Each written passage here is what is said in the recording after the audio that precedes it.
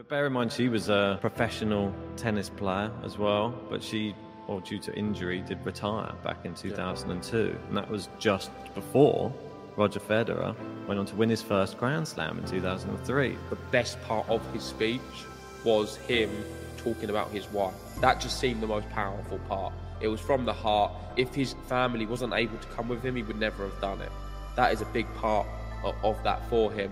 And this is a nice tweet saying, love, they prove what a solid and stable relationship can do for someone.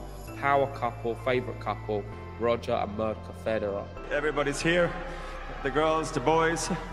My wife's been so supportive. And